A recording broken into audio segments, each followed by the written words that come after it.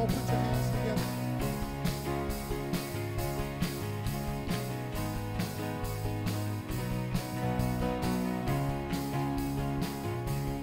Oh, how beautiful are you, Lord. It's your works, it's your love. Oh, how glorious are you, Lord. It's your power, it was your cross God saved me and rescued me. Just a moment there, set me free. I give you glory, glory. I give you glory, glory. I give you glory, glory. Jesus.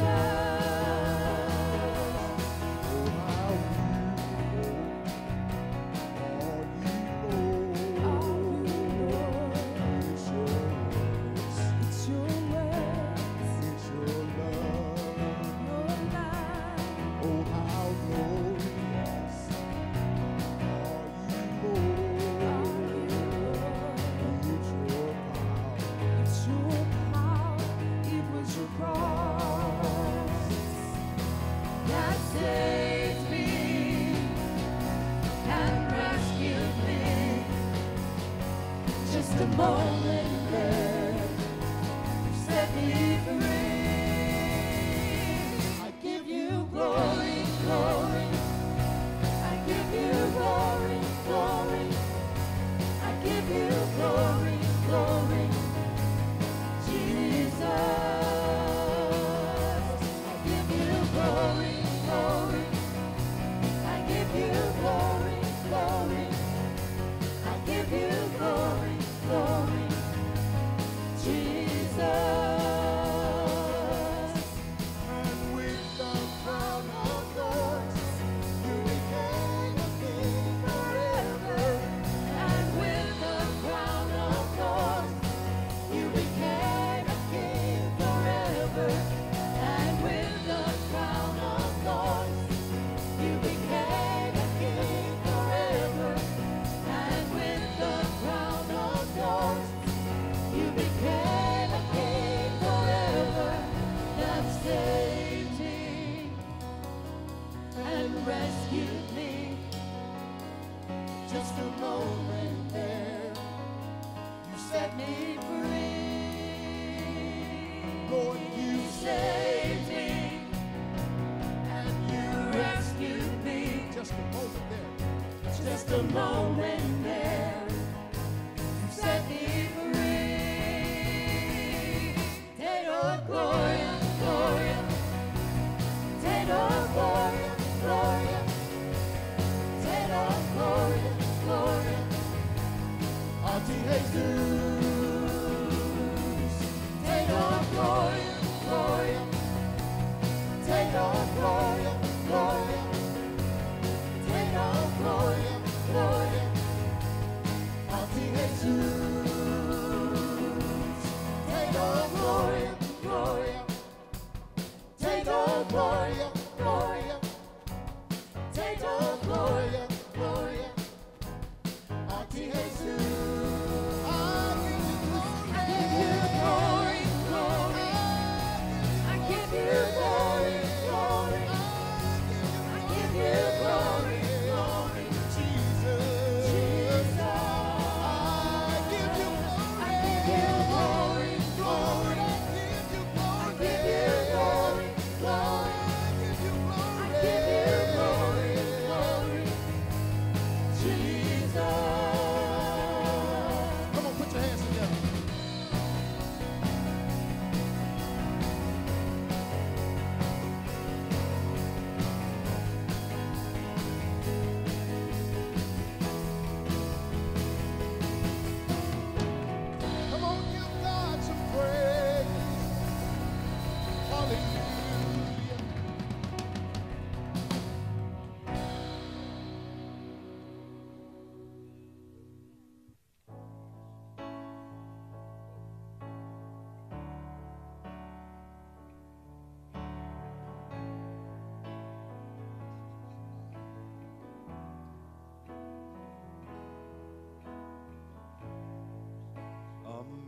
amazing love that welcomes me, the kindness of mercy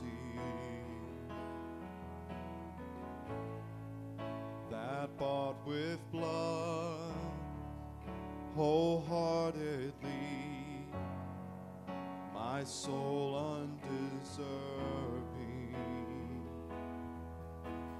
God, you're so good.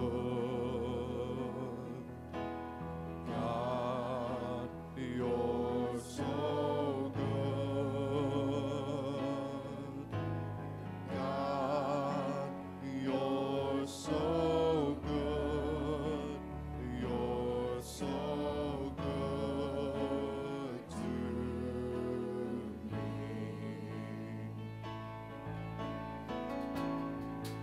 Behold the cross, age to age, and hour by hour. The dead are raised, the sinner saved, the work of your power. God, you're so good. God, you're so good. God, you're so good. You're so good to me. One more time. God, you're so good. God, you're so good. God, you're so good. You're so good to me. I am blessed, I am called, I am healed, I am whole, I am saved in Jesus' name. Highly favored, anointed, filled with your power for the glory of Jesus' name. I am blessed, I am called, I am healed, I am whole, I am saved in Jesus' name. Highly favored, anointed, filled with your power for the glory of Jesus' name.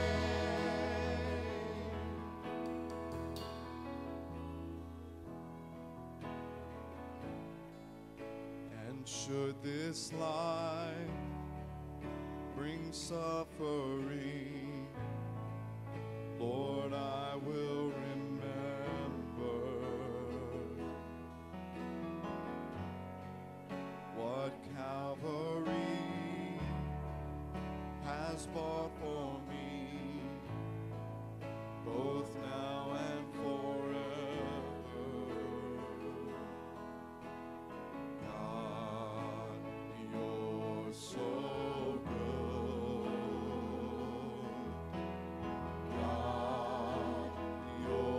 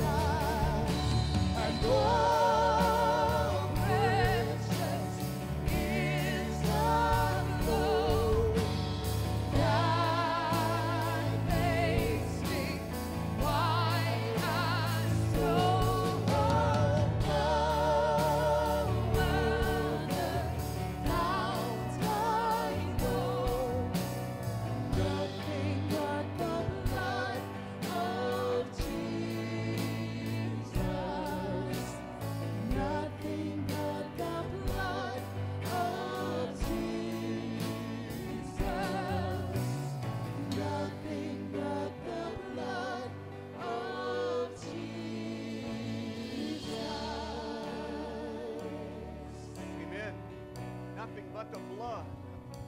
Nothing but the blood. Good morning, Soma. Welcome to our live stream service. We're glad you're here. We miss you. God bless you. It's so good to see a full praise team on the stage. We're so thankful for you guys. And I know they can't hear you, but send them a little bit of love and thanks for what they're doing, man. Thank you, guys. Thank y'all so much. Thank y'all. Thank you. We appreciate you. Let's have a word of prayer. Father, thank you for the blood of Jesus that's gotten us through every week of this pandemic. Thank you for the blood that's provided strength and health and stability for all of us. Thank you for the blood that's given us righteousness when we needed righteousness, grace when we needed grace. Thank you, God, for the beautiful blood of Jesus that was sacrificed so specifically and intentionally, but brutally, for the remission of our sins and for us to have life and hope in you, Jesus. We thank you, we honor you, and we glorify you.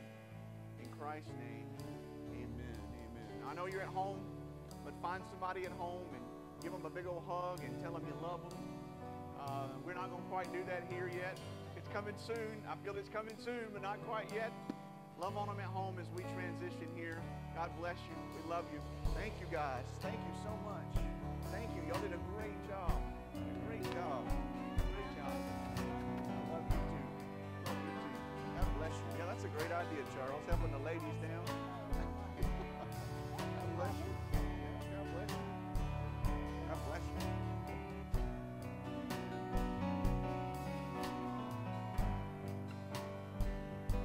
Thank you, guys. Thank you, Charles. Thank you very much. Thank you very much. Thank you guys again. Thanks so much for your effort and your time. Well, I am so excited to be announcing what I'm about to announce. We are opening up again for services next Sunday, May 17th. Praise God. Next Sunday, May 17th. But because of the recommendations and social distancing, we've got to handle that a little differently. We're going to be opening up for 2 services next Sunday. Okay? We'll be gathering a little bit differently than we were before. We'll be gathering at 9 o'clock and 11 o'clock. Now, because we have to social distance and we're limited in our capacity, we're going to do this 2 ways. The 9 o'clock service, we are asking that all of the families that are connected with our church, if the first letter of your last name is A through M, come to the 9 o'clock service. All right? If the first letter of your last name is N through Z, come to the 11 o'clock service. And what that'll do is that'll limit our capacity, but it'll also give everybody an opportunity to come to the church next Sunday for a worship service. Every other row of the chairs will be removed or roped off. And we will, when we dismiss the service, we will do some cleaning and disinfecting between services, before services and after services. So it'll be good and disinfected. And we ask that all families sit together when you come. So we will not have children's ministry, but you and your children come together and sit in the sanctuary together as a family. Now, we're not concerned about the children. We want you to be comfortable bringing your children. If you have a tablet or a phone that they can do an activity on to keep them busy, if you feel like they won't or they will be distracted or that you'll be distracted, give them something to do. We'll also provide for them some type of activity. I think Pastor Brittany is going to put together some nice little packets for the kids to do while you're here. So come with your families. The service will be shortened. We'll have a 1-hour service at 9 o'clock and a 1-hour service at 11. It'll be shortened in this manner. We'll have 2 songs of worship and the message. All right? So we come in, we'll get started promptly on time. I know that's something we usually don't do. We gather and we like to fellowship a little bit, but we'll start at 9. We'll start at 11 for a 1-hour service. Now, if you are comfortable and wearing a mask, please do so. You can bring your own mask, or we'll have a few masks here if you want to. We're not going to police that. All right, we know the recommendations. I think all of us have heard the recommendations ad nauseum about what people are expecting or what people are doing. So we want you to be comfortable with whatever level of exposure or protection you want. Okay, so we're going to do our due diligence here in the facility, but you be comfortable. Now, I know we like to fellowship, we like to interact, we like to shake hands, we like to hug necks, we like to do all that. Again, we're not going to police that. But we ask you to be respectful. We ask you to be intentional about your desires and, use common sense, all right? So if you desire to wear a mask or whatever, do so. No one's going to think anything of it. But if you desire also not to, do that as well. No one's going to think anything of it. Also, just use common sense and respect one another as it relates to however we're going to interact with that. All right? So the main thing that I want to communicate about this is the next step. Well, we've been doing what we're doing today for 10 weeks now. And this is the next step to us opening back up. We will have a live stream of every service, which, by the way, today, you've probably already noticed, we're using our new camera and we're using our new audio software. So it may be a little bit better, a little bit more robust, the components we have. But this system will be piping live stream to Facebook, and we're also going to be adding live stream to YouTube starting very soon. So if you're uncomfortable coming, you say, well, I'm going to let some of them get out there and see what happens. The live stream will be here for you. You don't have to come next week. You're welcome to come. And we ask you to do it in the manner that we've said. But if you don't want to come, that is cool. You'll have the Facebook live stream here for you for the 9 o'clock service and the 11 o'clock service. You get 2 services next Sunday. And then we'll move forward. Hopefully, it is my prayer, it is my desire, hopefully we won't have to do this for very long. Hopefully we can go back to one service, we can be together, and we'll have the live stream for those of you who can't come or who have to work or whatever. But pray with me that this resolves soon within the next couple of months and we can be together at the same time. So let me review again. So we're clearly communicating today. We are going to have live services here with you next Sunday. There's going to be 2 services starting May 17th. There's going to be a service at 9 a.m. and a service at 11 a.m., okay? If you have the first letter of your last name is A through M, we're asking you to come to the 9 o'clock service. If the first letter of your last name is N through Z, we're asking you to attend the 11 a.m. service. And I thought about this morning. I thought all those people who have W, Y, Z names, you're always kind of looked over, but this time you're blessed because the people with early letters have to get up early and come to church. You get to sleep in a little bit. So again, let me reiterate that. 9 a.m., first letter, last name, A through M. 11 a.m., first letter, last name, N through Z. We're going to have the rows out of the sanctuary. We're going to do some cleaning and disinfecting. Oh, one other thing we talked about too, all the doors will be propped open. We're going to try to minimize the cross-contamination as much as possible. It seems so silly, but I think we need to do it in good wisdom and good protection until we see what happens. All right? So I look forward to seeing you in person next week. All right? This week we'll be giving more communication about that. You'll see another Facebook post or 2. And some information out on our websites and things like that. So I really look forward to seeing you next week. God is going to bless us, I'm sure. Don't forget to give. Don't forget all of our platforms of information. Don't forget that we're still engaging as much as possible. If you have a need, call your elder. Communicate about what your needs may be. We'll see you next week. All right. So today is Mother's Day, right? If your mom is close by you, at home, or even in this room, if your mom is close by you, tell your mother right now again, Happy Mother's Day. Matter of fact, if you haven't yet, get out your phone, text your mom, call your mom, tell her Happy Mother's Day. All right? We appreciate you moms. We love you moms today. You're a blessing to us. If you don't have your mom, I bet you realize you wish, and I'm sure that you would. You could call heaven and send her a little text and say, hey, Mom, I love you. Thinking of you today. Well, I'm going to talk a little bit about moms And then we're going to move on with the rest of the day so you can enjoy being with your mom. I read this a few years back, and I came across it again this week, and I thought it was funny. Think about this. This is entitled, Things Moms Teach Us. Mothers teach us about foresight, because they make quotations like this. Make sure you wear clean underwear in case you're in an accident. Mothers teach us about logic. If you fall out of the tree and break your neck, don't come crying to me. These don't go over very well when the room's dead. Feels a lot different when the room's empty, but I hope you're enjoying them. Mothers teach us about maturity. Eat your vegetables or you'll never grow up. Mothers teach us about religion. You better pray that comes out of the carpet. Mothers teach us about time travel when they say, if you don't straighten up, I'm going to knock you into the middle of next week. Yep. Mothers teach us about contradictions. Shut your mouth and eat your dinner. Mothers teach us about contortionism.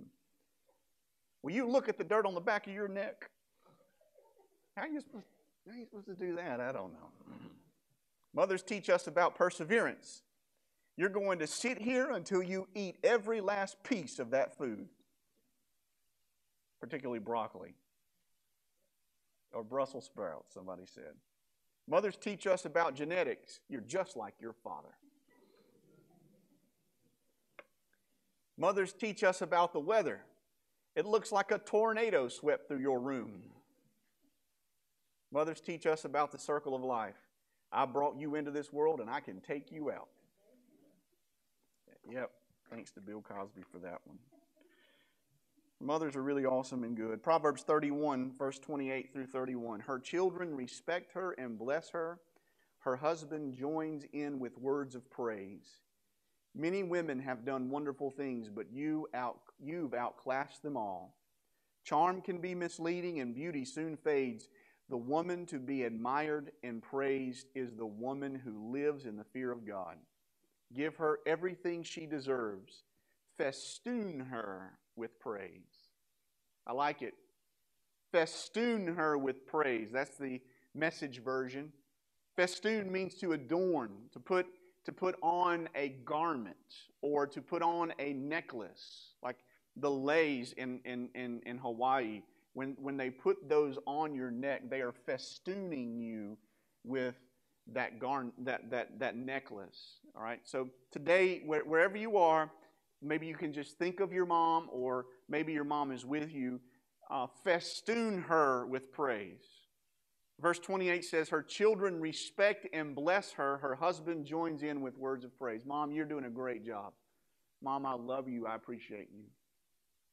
Mom, I know we haven't seen eye to eye, but I love you and thank you for giving me life and thank you for taking care of me when we were young. I think it's super important we take time and honor our mothers. So I want to speak to us as children today. Particularly, this message would be to my children. If I was giving my children advice about their relationship with mom, this is 4 things I would say. Learn from your mother. Proverbs 23 verse 22 says, listen to your father who begot you, and do not despise your mother when she is old. Listen and learn from your mother. It says there in verse 22, do not despise your mother when she is old. Sometimes when our mothers age or when our mothers grow older, or maybe even when we grow to a certain age, we begin to think we know more than our mother knows. Or we begin to think, Isaac, Caden, and Bella, that I have more knowledge in my 18 or fewer years than my mother in her years has. You know, that's just not true. Do not despise your mother when she is old. Do not despise her. Do not turn off and despise the teaching of your mother. Learn from your mother. Sherelle and I, not too long ago, were having a conversation about our families and about our parents. And the older we get, those of you who are a little further in the journey than we are, you know this. The older we get, the more we realize we're like our parents, because whether we want to or not, there's imprinted DNA in us from personality, and then there's cultural things that are imprinted on us from being around them, and we begin to look like them and act like them. And that's not a bad thing. Don't despise that. You say, well, my mom didn't treat me right, or my mom didn't this, or my mom, I just haven't had a good relationship with my mom. I fully understand that. I see that everybody's context is different, yet God blessed us with life through our mother. And there's a desire in all of us to know them and learn from them and to honor them in the manner of they have pressed on us. Life, I mean, let's face it, they gave birth to us, right? Learn from your mother. Don't despise them when she is old. Now, if you're at home and you're a minor, I'm encouraging you, specifically my children, Isaac, Caden, and Isabella, you don't need to be despising your mother. All right? Don't despise her. Listen to her. Do what she says. And all the moms said in a loud amen. There's a few in here that are quiet. Sherelle, where are you? Say amen. Thank you. Amen. Care for your mother. John 19, 26 through 27. This is an act of Jesus. John chapter 19, verse 26 and 27. When Jesus therefore saw his mother and the disciple whom he loved standing by, he said to his mother, Woman, behold your son. Then he said to the disciple, Behold your mother. And from that hour the disciple took her to his own home. I think by the model of Jesus, we are taught caring for our mothers. Now, Jesus' earthly father had already passed. This was at his crucifixion. He was hanging on the cross. His last breath was about to come out of him. Literally, the last thing that was going to come out of his physical body as the Savior of the world, the only begotten Son of God, he looks down and he cares for his mother. Right? He looks at his mother and he says, Mother, this is your, or he says to John, no, he says to his mother, Mary, this is your son. Now, who is John? John is one of his best friends on earth. And John and his mother Mary and another are there at the foot of the cross. And he looks down, and instead of looking at them and saying, I'm sorry for dying or whatever, he cares for his mother. Mother, this is your son. In other words, Mary, my mom, John is your son. It wasn't biological, but it was by appointment. And then he turns and says, John, this is your mother. And the whole intention there was, I'm leaving. I've got to go away. He's caring for his mother in those moments. Man, that's good. That's true love. That's real love. That's part of caring for one another. It's God's will, and it's the example of Jesus Christ that we care for our mothers. So don't wait until it's the last dying breath. Now, Jesus gave the example of caring for his mother for years. The entirety of his life, he cared for his mother. Now, mothers, let me speak to you for a moment. Don't take advantage of the care from your children. A lot of times moms expect, oh God, I'm sorry moms, I'm having to preach to you a little bit. Please forgive me. Moms, don't expect your children to do things that are unrealistic. They have their lives. They have their things going on. But there's this respect and honor of moms being cared for by their children and children caring for their mothers and fathers too. But we're talking about mothers today. So don't forget, children, to care for your mother. Now, most of us will go and do something with our mothers today if they're still around. Care for them today. But don't let it be a one-day deal. Care for your mother. Call your mother. Check on your mother. If Jesus' last breath on earth, or one of his last breaths on earth, was to see to it that his mom was cared for, I think we should see to it that our moms are cared for too. Amen. Moms, it's another time for you to say amen. Sherelle, thank you, baby. Amen. Proverbs 1, 8 through 9. Proverbs 1, 8 through 9. 1, 8 through 9. My son, hear the instruction of your father, and do not forsake the law of your mother, for they will be a graceful ornament on your head and chains about your neck. Obey your mother. All right, Isaac, Cade, and Isabella, I'm speaking to you. Obey your mother. Amen. Are you hearing me? Obey your mother. Finley, Taylor, listen to me, Finley. I know you're hearing. I hope you are. Obey your mother. right? The Norris girls, obey your mother. All you Jaeger kids, obey your mother. Right? Hey, Robbie, I know your mom's, Robbie Faulkner, I know your mom's gone on to heaven, but obey your mother. Right? Willie Scott, obey your mother. Hey, the Scott children, obey your mother. You got good parents. You got a good mama. Listen to your mama. Obey your parents. Obey your mother. The scripture says, my son, hear the instruction of your father and do not forsake the law of your mother. Okay? That's not just the household rules, which they're there, right? Isaac, Caden, and Bella know what they are, but they cross them all the time. Amen, Miller kids. Cross them all the time, right?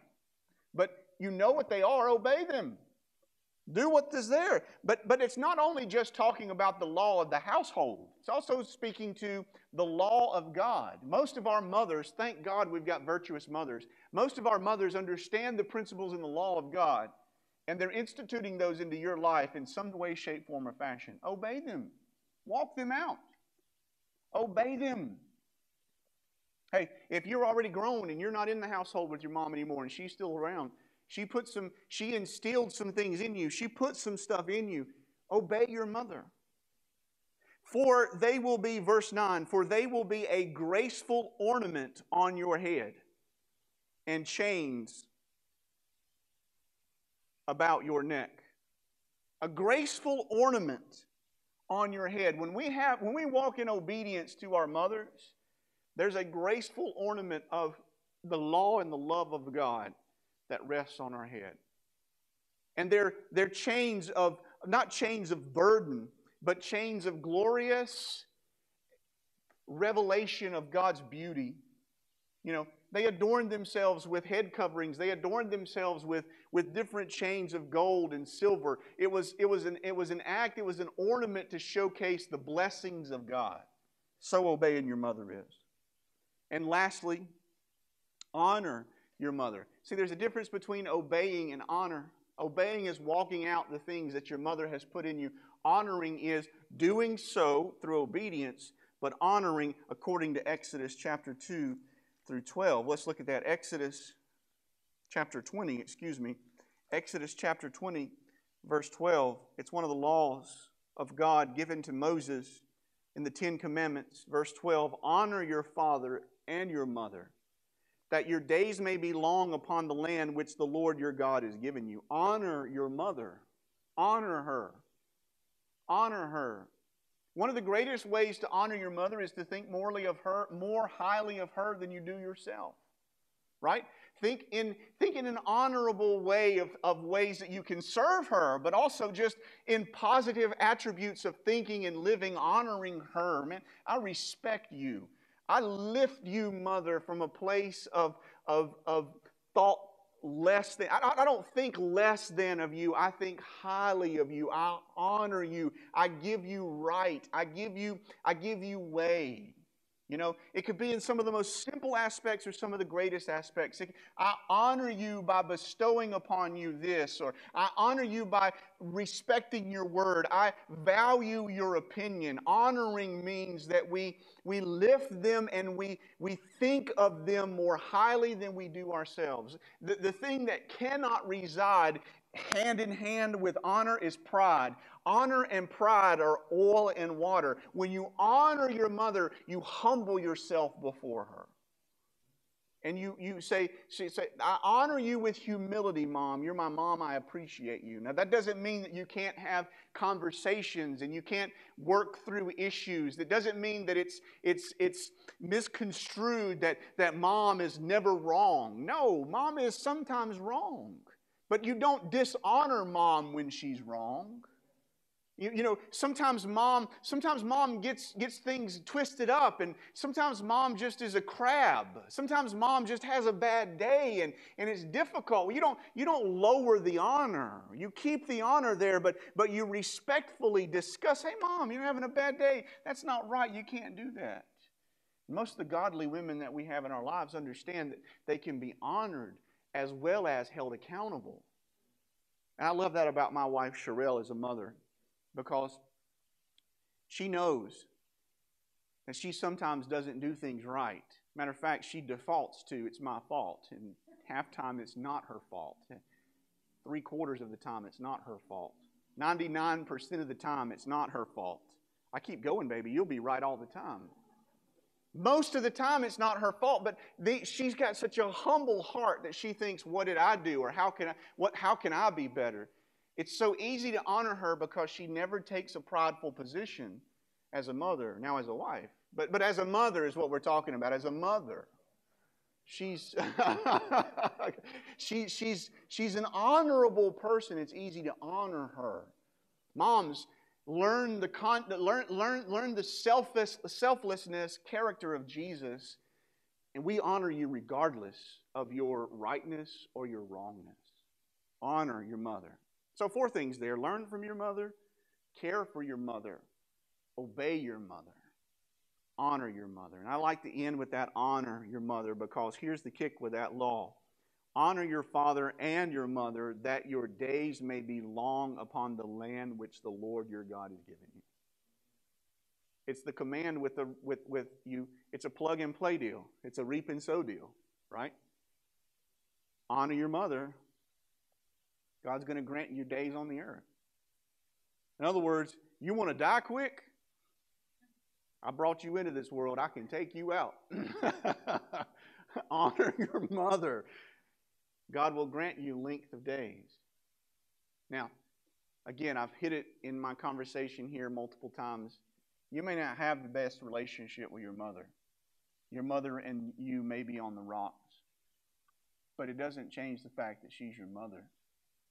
It doesn't change the fact that she still is the one who gave life to you, carried you for 9 months in her womb. It still doesn't change the fact that when you say, well, she passed me off. I don't even know who my mom is. I get it. That's a hard thing, and I don't want to throw any stones to that at all. But there was a mother that came along in your life. More than likely, there was a mother who came along in your life. She may not have given birth to you, but somebody came along and was a mother figure to you. Honor your mothers. Honor those who have impressed upon you as mothers in your life. I don't take lightly these days, because I'm thankful that God puts these type of days in our life so that we can remember the truth and the reality of these things. And I don't want to skim over them, right? I know we celebrate Christmas, we celebrate Easter, we do so much for all of the sacraments and all the things that happen around us and our Christian faith. But I'm a huge proponent of families. I think we need to be remembering our mothers on days like this, our fathers on days like we honor them, because this is the heritage the Lord has given us. These are the ones who have impressed upon us life and how to live it. So I honor you, Mom. I love you, Charlene. You're a good mom. I honor you. I lift you up today and thank God for you and all the other moms in the house too. We love you and we honor you. If you're a child and you're with your mom today and you're sitting there with them, I'm going to ask you. I mean, literally. Some of you moms don't even like to be affectionate. But all the kids listening to me, all of you, go ahead right now. Get up and give your mom a hug. Go ahead. Go give them a hug. Why are you sitting where you're sitting, Isaac and Caden and Bella? Get up and go give your mama a hug. Go give your mama a hug. Honor your... My kids are right over there doing that. Honor your parents today. There's plenty of people sitting around watching this or in this room who don't have their mom to do what you're doing right now. Love them. Honor them today. Let me pray for you, moms. Father, we glorify you and we thank you again for how beautiful and awesome you are. Thank you for the beauty you revealed to us in creation by giving us moms. You have revealed an amazing attribute that is in you as our Creator, in the women who are our mothers. We honor them today. We bless them today. We lift them before you and we pray that you give them what we cannot give them. Bestow upon them, festoon them, God, with your blessing and with your praise. Lord, I don't know what we'd do without moms. There's no other way that we can be incubated to life. Yeah, Dad comes along and does his deal, but Mom cares for us. It gives us nurturing and life. After birth, sometimes moms just get really crazy and give away their children. I never can understand that. But God, even if after birth they give away their children, the natural tendency of a woman and a mom is to nurture and care for the life of a child inside her body. What a gift. What a blessing. We honor them today. I pray that every family would go out of their way to kiss and hug and bless their moms today, because I believe it's part of your will and your plan, because, again, when you were dying on the cross, Christ Jesus, you cared for your mom. You saw it as an important thing to care for your mom and see that she was tended to for the rest of her years. Thank you, Lord, for the blessings of mom. We honor you and we bless you in Christ's name. Amen.